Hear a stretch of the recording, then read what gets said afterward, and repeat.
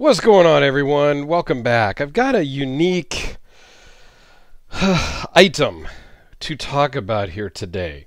This is from Chaves Knives. This is the C.H.U.B, the Chaves Handy Utility Blade. Okay? Yeah, let's talk about this thing. So, it is unique. It's a box cutter, okay? It is a upgraded version of your standard box cutter, okay? We all have one of these. We have all used one of these. We have all seen these 100 times a day. We see these all the time, right? This is just a fancy version of that has some pros and some cons to your traditional utility knife. And we'll talk about those as we go. Is it worth the price of admission to have a fancy utility knife? I don't know. Gonna leave that up to you as we go through this little discussion here. But that could be said for pretty much any of the knives that we collect or are enthusiastic about. Because do you really need more than the $30 to $40 Honey Badger or the, $30-ish C.H.U.B KB237? Like, do we need more than this in a knife? Some would argue no. These are all luxury items that we have. Does the Red Horse Knife Works cut any better than the C.H.U.B? No. Does it cost significantly more? Sure. Does the Frank Fisher Battle cut any better or worse than the C.H.U.B? No, it opens the Amazon boxes the same. It just costs more because of the materials, because of the hand finishing, the craftsmanship, all those things, right? And we've talked about that a lot on this channel. So take it from knives to utility blades. And here we are. Same thing. Okay? Standard utility blade is going to cost you, $10 at your local hardware store. $10, $12 maybe. And inside of it, it's got some other extra razor blades, right? You got to unscrew this, take it apart, flip the blade when you need to, right? Or if this end gets dull, you still have to take it apart, flip the blade around, put it back together, and you're off to the races. Okay, same thing here. And let's zoom in because this is small size.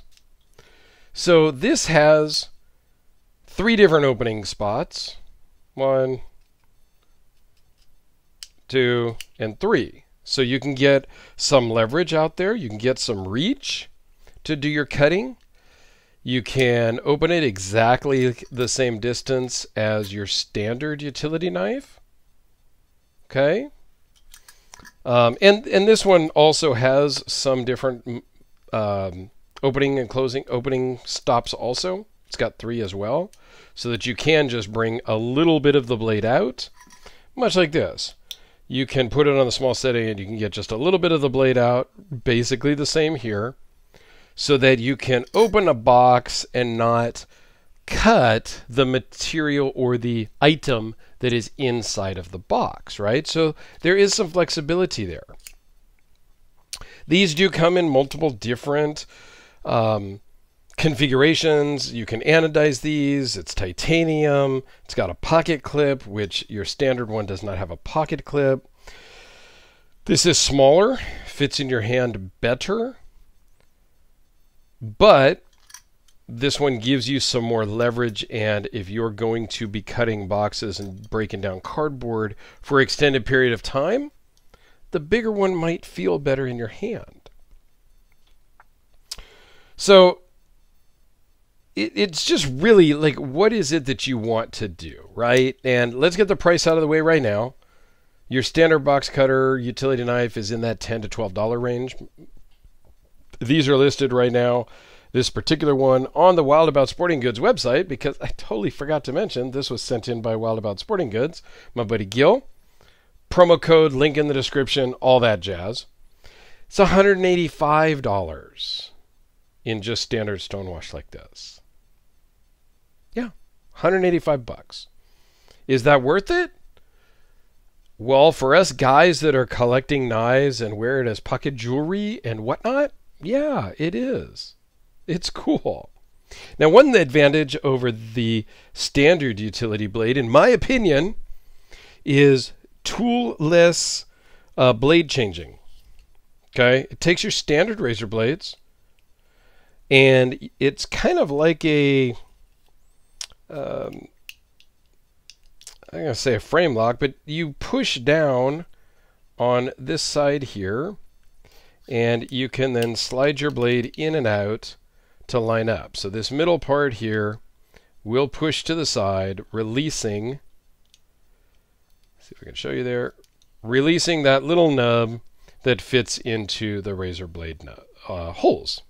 So that gives you a couple of options, right? You can then, if you need more cutting edge, you can slide it out to one of the farther holes. Now when you do that, and you close this all the way, the blade is still going to be sticking out. I didn't get that into the hole properly here. There you go.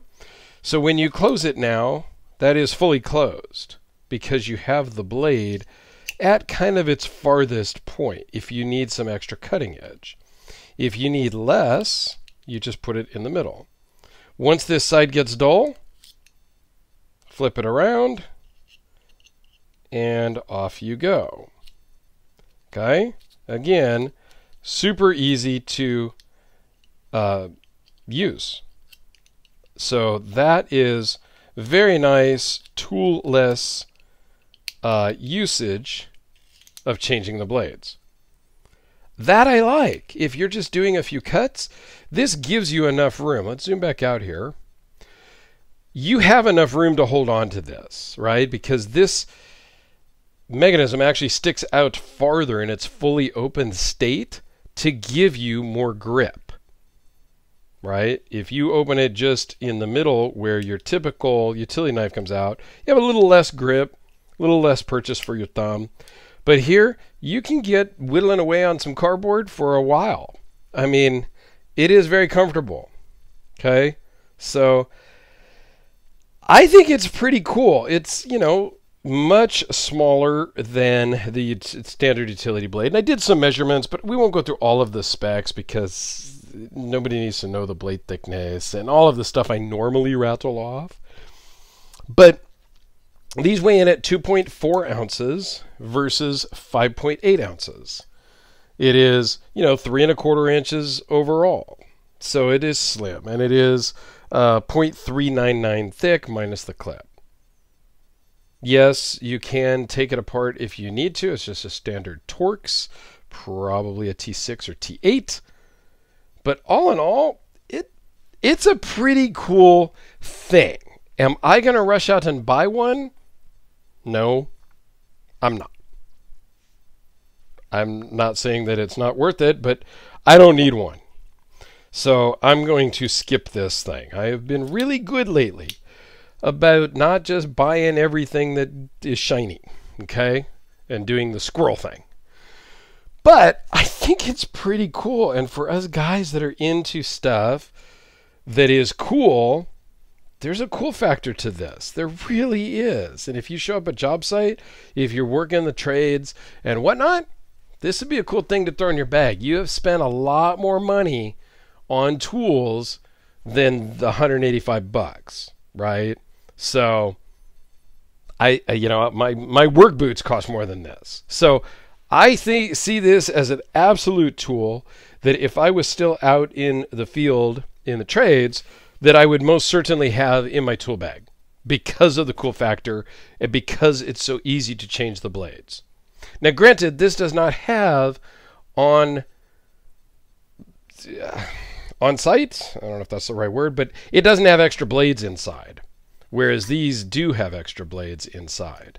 So that's a little bit of a negative maybe, but you can easily flip it without tools. So I think that gives you that advantage to then having blades on board that you need a tool to use. So let me know what you guys think. And if anybody has one of these, please chime in on the comments and let me know how you like it and how you use it, because I'm very interested, because I think it's a very cool, nifty little thing. So I'll just do one little size comparison here with the Sharpie, just so you guys get an idea of how small it really is.